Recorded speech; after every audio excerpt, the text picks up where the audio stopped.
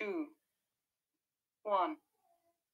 Hello guys, and today I'm going to show you how to, what am I going to show you how to do? I'm going to show you how to get Slither.io on your laptop.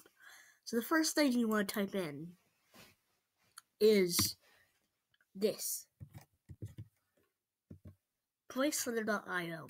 Type that in on Google or whatever website you want to type it in on. So yeah, then just wait. This can be this can work for an iPad too or whatever you have.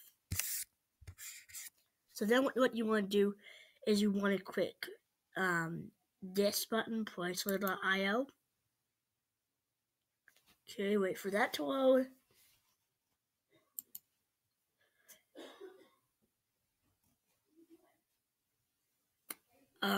Okay, then here you are.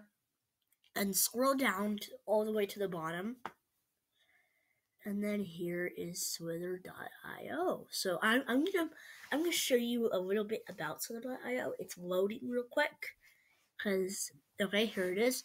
Here's the game Slither.io. It's a little bit slow. Like their website is slow, so I'm gonna click enter to play the game. And I'll show you a little bit. Okay, it looks like a garbage can sign like loading. This is so slow. When I played this without recording with you guys, it went a lot faster. Okay. Here I am. And it's barely working. I don't even know why. Oh, Morning, Dad. Oh my gosh, I can barely even do the website. It's like frozen. That looks like a mess, doesn't it, guys?